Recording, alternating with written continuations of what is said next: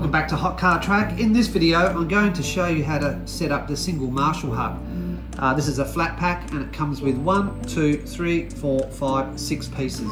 This is all plug and play. There is no need to glue. However, if things are a bit stiff, just gently put them in a few times until the plastic loosens up. So let's get stuck straight into it. This is the floor and it's pretty self-explanatory.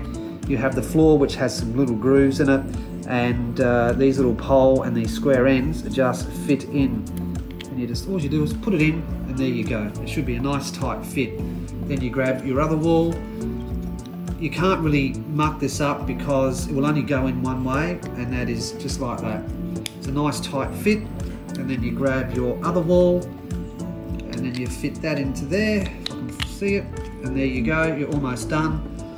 And then this is your last wall, and that just goes there. By the way, when you order these, you can order different colours for the walls. The floors and the roof are generally black. So we're almost done. The next bit is just to put the roof on.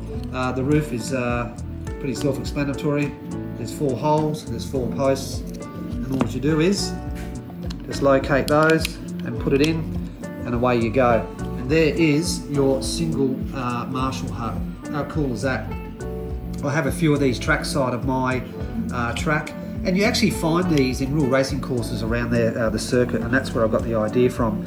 You can also put a camera guy on top if you want, or you can put a little Marshall on the inside, or as many Marshalls as you want, so they can see the cars coming around the track. Thanks again for watching. If you're interested in any purchases, just look at the links down below, and that'll take you to the place where you can have a look at all the gear for sale. All right, catch you later.